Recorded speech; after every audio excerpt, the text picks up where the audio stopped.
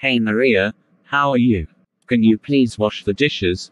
I'm tired all day teaching my students in oral communication. Locutionary Act. A pleasant morning to everyone. For today's lesson we are going to tackle about different type of speech acts. Who among you can define what is speech act? Sir, I have an Asner. Okay Don, go ahead. A speech act is an utterance that serves a function in communication. A speech act might contain just one word, as in, sorry. To perform an apology, or several words or sentences. I'm sorry I forgot your birthday. Very good Don. Keep it up. In addition to that, did you know that there are different types of speech act? The Locutionary Act, Illocutionary Act, and the Locutionary Act. But for now we are going to focus on Locutionary Act. Okay, for the next question. Who can give me the definition of Locutionary Act? Sir, can I answer again? Okay Don, go ahead. In speech act theory, a locutionary act is the act of making a meaningful utterance, a stretch of spoken language that is preceded by silence and followed by silence or a change of speaker, also known as a locution or an utterance act.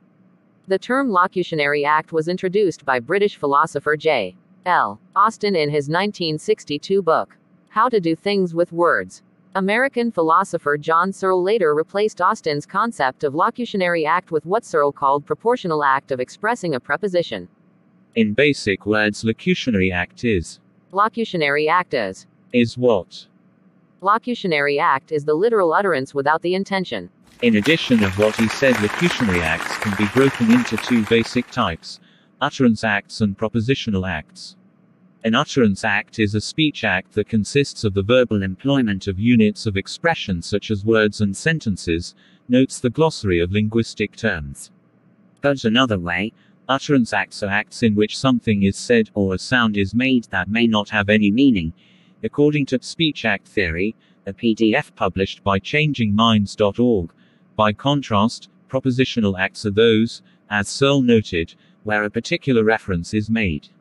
Propositional acts are clear and express a specific definable point, as opposed to mere utterance acts, which may be unintelligible sounds. Examples of locutionary act. Happy birthday, Peter. Peter, can you please open the window? The forest is beautiful. It's raining outside. Thank you, sweetie.